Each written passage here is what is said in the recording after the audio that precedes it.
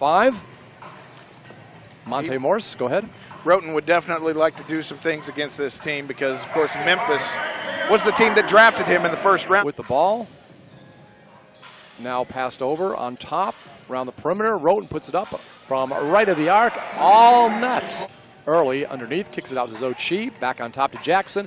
He drives in the lane, kicks it on the right side. Hartenstein, three-point attempt is good from the right corner. 24-21. At the other end, Tony Rhoton tries to get it up. Zochi tips it up. Now Hartenstein has it, and he'll put it up and in. So those big, tall trees did the job for the Viper. For him to show off for other teams.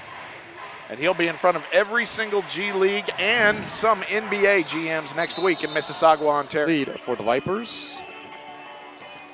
Zochi in the lane, tries to drop it off to Hartenstein, and turnaround one-hander is good. The first against Scott.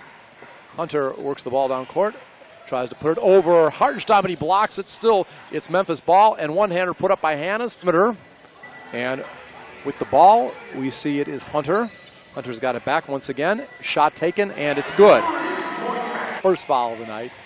So it's 64-44.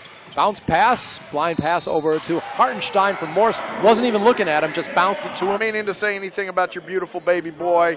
Just a little banged up with that. The games this year against the Vipers.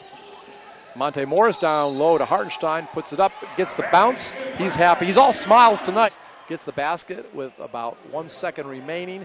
And now Zochi will put up a long shot. Hits it. He hits that shot near midcourt. Corner.